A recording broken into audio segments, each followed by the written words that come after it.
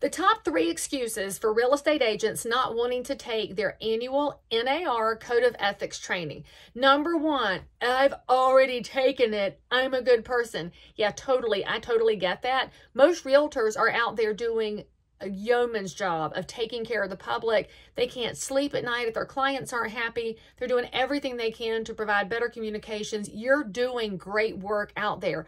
However, our ethics training changes every year. Why? Because our code of ethics changes based on recommendations from our professional standards and our interpretations groups taken to the executive committee and the board of directors.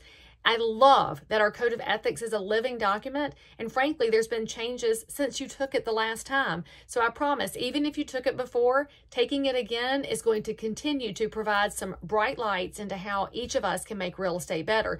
The number 2 reason you don't want to take this ethics training is boring. It's actually not boring if you look at it in real life scenarios. So the ethics training can be built on case studies. Case studies are not just, well, what if this one time? They are real life scenarios that happened amongst realtor members, and they were adjudicated by grievance committees and professional standards committees and local associations all around the country. And that just sounded really boring to you.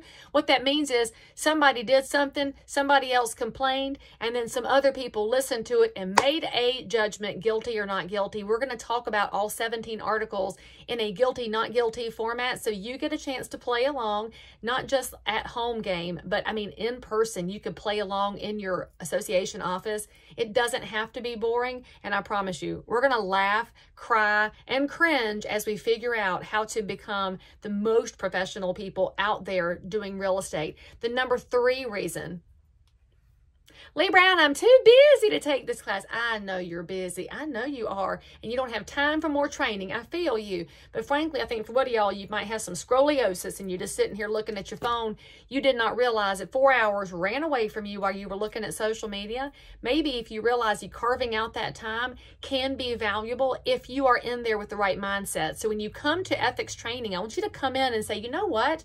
I'm ready to find something I can use in my day-to-day business and plug into my marketing so that my neighbors out there will feel more comfortable calling me, knowing I am a competent, knowledgeable, ethical professional. If you come into that training, you'll realize you're not just making time for it, you are investing time in it, and it's all about your mindset so that you can get the outcome you desire.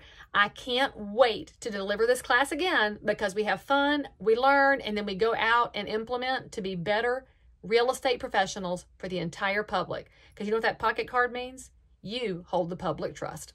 Now, you really want to take a class that's good? Sign up for National Code of Ethics Day. Go to nationalethicsday.com.